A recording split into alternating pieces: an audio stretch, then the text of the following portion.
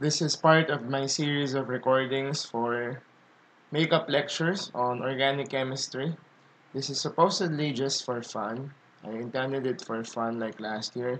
And now I'm really gonna have to record this because there is currently a increase in the number of cases of the COVID-19 and classes are suspended for almost a week and where I teach and I'm gonna have to record this and upload this by mandate, which is good because I now get a chance to actually finish this.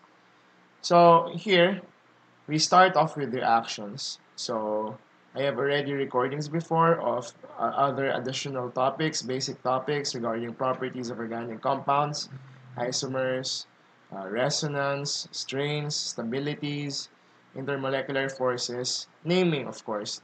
And the requirement is before you start here, you must already have a good idea of those mention topics as we go along. If not, then it is highly recommended you go back to the so-called basics.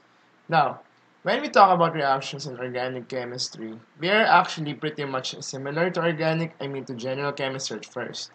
Like before, you have, let's say, combination or synthesis reactions. You have two reactants, they combine, you have one product, so on and so forth. All we need to do in organic chemistry is to just change a little bit their names. Like for example, we know the format A plus B yields AB. That used to be our synthesis reaction. Here we just call it an addition reaction because you literally add A and B together. Before, when we have the reverse of addition, so it's like if I have originally AB, then it becomes A plus B. In general chemistry, we call this decomposition. But instead, we call this in organic chemistry as elimination. And if ever we have a reaction that highly resembles double displacement reactions, wherein you have two substances and they switch parts of their composition, that used to be called double displacement. In organic chemistry, we just call them substitution.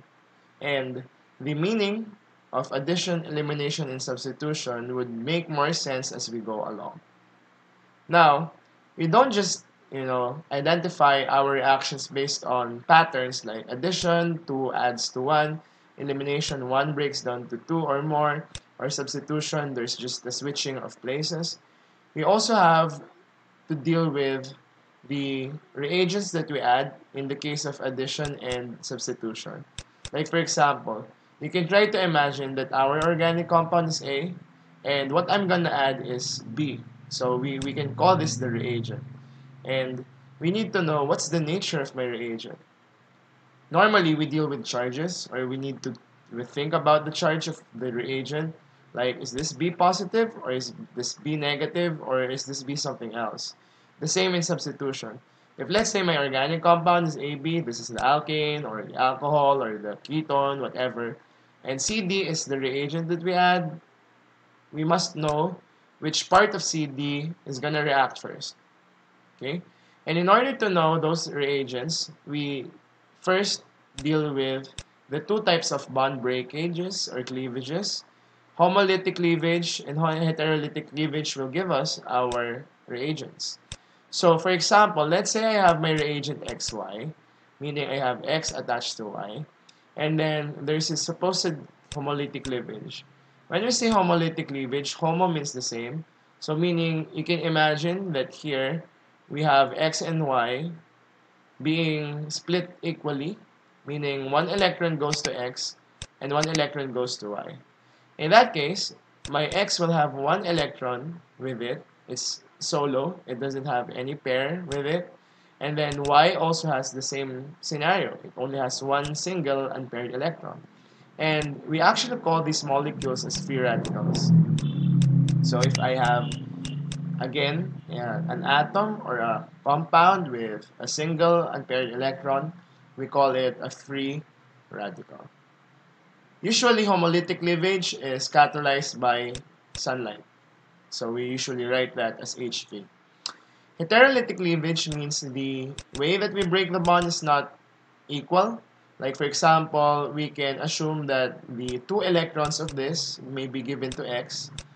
It can be given to Y, but let's just say the what if I put it to X hypothetically. If I give both of my electrons to X, then X will have both electrons, and that will give my X a complete negative charge. Then, of course, as a consequence, since my Y lost its electron because it was given to X, my Y has a lack of electrons, which imparts with it a positive charge.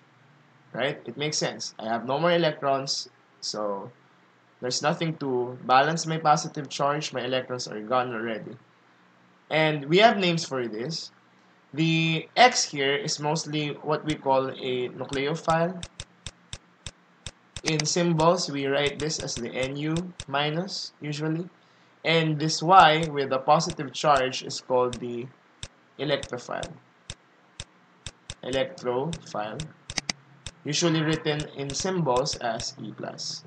Of course, you can assume that the negative of the Nu here is related to the negative charge of the X here, as well as the charge of E plus, the symbol, related to the plus sign of Y. But take note that we don't really need to have a complete negative charge or a complete positive charge to declare something a nucleophile or an electrophile. So just to make things clear, sometimes we call electrophiles as electron-poor regions and nucleophiles as electron-rich regions. Meaning, if I have a nucleophile, I don't really need to have a negative charge. I just need to have an electron-rich area. An example of that is, benzene. Like, for example, if I ask you, do you see any negative charge in benzene? None, right? I mean, it's neutral.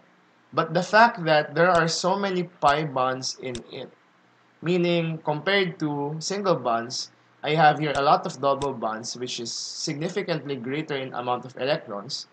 I can call benzene electron-rich, making it a nucleophile even though it doesn't really have a negative charge. Or for example, let's say I have a carbonyl group and I want to focus on this carbon. Remember that oxygen is much more electronegative than carbon. The oxygen will pull the electrons, making it partially negative. And as a result, our carbon here will become partial positive. And since my carbon here is partial positive, you can already say it's electron poor because that's the reason why it has a positive charge in the first place, right?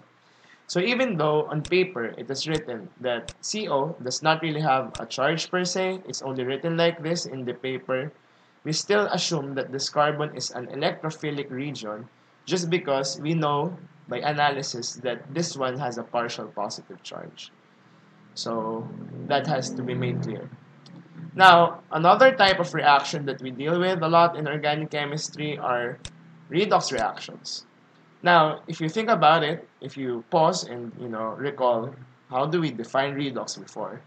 It's the one wherein we count how many electrons are gained or lost. Usually that's how we do it before. But we don't do any counting of electrons here anymore. I mean, you can, but we don't need to at this point because we have shortcuts.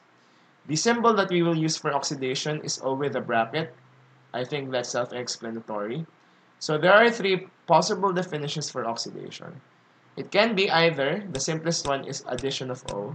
Like literally, I see a compound, after the reaction, I see an extra oxygen added. That is oxidation. Or, oxidation can also mean increased bond order of oxygen. Bond order meaning if I have a single bonded oxygen and then the single bond becomes a double bond, that is an increase in the bond order. I can also consider that oxidation. Or another possible example or definition is the removal of a hydrogen atom. That also counts as oxidation. And so that means that if I have reduction, it is basically the opposite of all of the following statements in oxidation. We also use the symbol H with a bracket for reduction, and we will find out why very soon.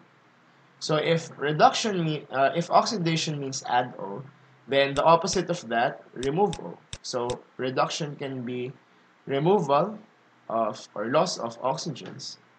If oxidation means increase of bond order to oxygen, then that means we can decrease the bond order of oxygen for reduction. Like let's say I have a double bonded O, then it becomes a single bonded O. That is an example of reduction. And if oxidation is remove H, then reduction can be add H. Okay? And that is actually the reason, this is the exact reason why we use the symbol H for reduction. The fact that addition of H also counts as reduction. And I highly suggest that you be familiar with this and master this as we go along. Because there are cases that we will ask each other, is this oxidation? Is this reduction? And we will always go back to this table. Okay? Now, there are shortcuts for reactions. Like, remember, we have three main patterns: addition, elimination, and substitution. We have shortcuts for that. Usually, if I have an addition reaction, in order for me to combine two things completely, we often consume a double bond or a pi bond. Let's say I have a reaction between a ketone, this one, and water. Notice, after the reaction, I intentionally, as you see in this product, combined all the atoms from the ketone and the water. So they have all mixed up to become this single product. But you notice, in order to do this without violating basic rules like your carbon should only have 4 bonds and whatnot, the double bond of the ketone has been converted to a single bond in the product. And that is the meaning of this statement. We usually lose or consume a pi bond in addition reactions. Whereas the opposite happens for elimination. We usually, in fact, add a double bond or a pi bond. Observe. Let's say I have here an alcohol. I have an organic compound with OH. We call this an alcohol, right? And let's say after a certain reaction, the OH and this H here are removed to give us water. So, we can call this or we can read this as, in this reaction, water has been, eliminated from this compound. But, if I remove something, there should be something to take the place of whatever was left behind. Like, my carbon has lost a bond to OH here. This carbon lost a bond to H here. And we need to make up for those bonds lost. And usually, in order to make up for it, the single bond is converted to a double bond, which is actually the opposite of addition. So addition, we add a pi bond. Elimination, we remove a pi bond. And I think it's supposed to make sense that they're opposite in patterns or shortcuts because technically speaking, addition and elimination are really opposites. Okay? So that's it for the basics of reactions. And next, we will deal with the reactions of alkanes, followed by the reactions of alkenes and alkynes.